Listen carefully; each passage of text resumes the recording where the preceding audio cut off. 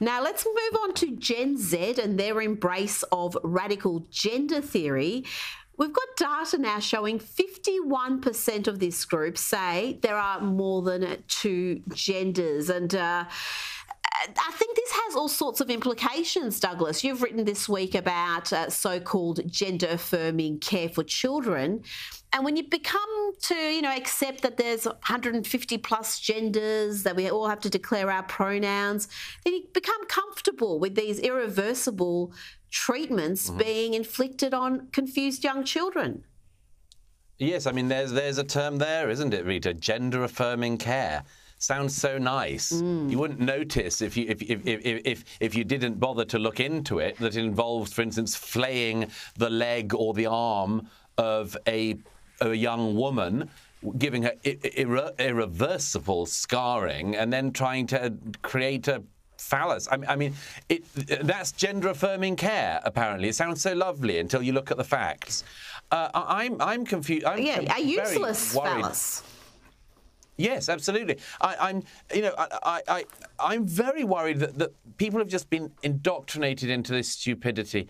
There are only two sexes. There are lots of different expressions of sexuality people can have, but they don't change biological reality. And my worry about this has always been the same, which is effectively I don't like lies. I don't like untruths being pushed into the public square, because I know that what comes next will be another lie and a bigger lie, and you'll be asked to believe something even more ridiculous next week than you were this. That's why this is important. It's not just about a craze or a fad. It's about people who have been made highly susceptible to totally provably wrong things. Absolutely, and that's precisely what Dr. Jordan Peterson said too about this data. He said if you swallow the biggest possible lie, then you're prepared to swallow all the other lies that follow. Absolutely. And that's one of the enormous worries here. And finally, more madness from your home city of New York, where there is a fatwa against coal and wood-fired pizza being declared. Apparently this is going to save the environment. It's upset a few people. Here's one angry New Yorker who's throwing pizza slices at City Hall. Give us pizza or give us death. New York City is nothing without pizza.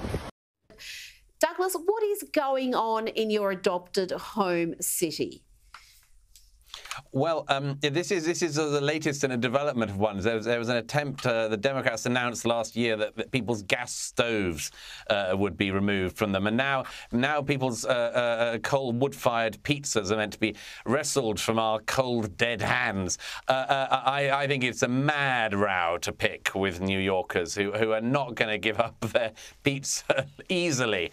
But it's another example of the crazy way in which a certain type of Democrat left-winger decides that all the difference in the climate change issue will be decided by whether or not New Yorkers have wood-fired pizzas for dinner.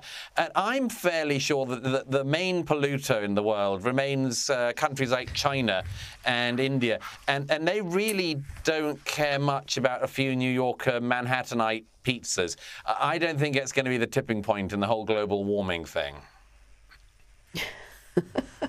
I just can't believe you can't get a good slice in New York shortly. I mean, you need a wood-fired pizza oven to get the perfect slice. And just another reason to avoid New York these days. Douglas Murray, thank you for joining me.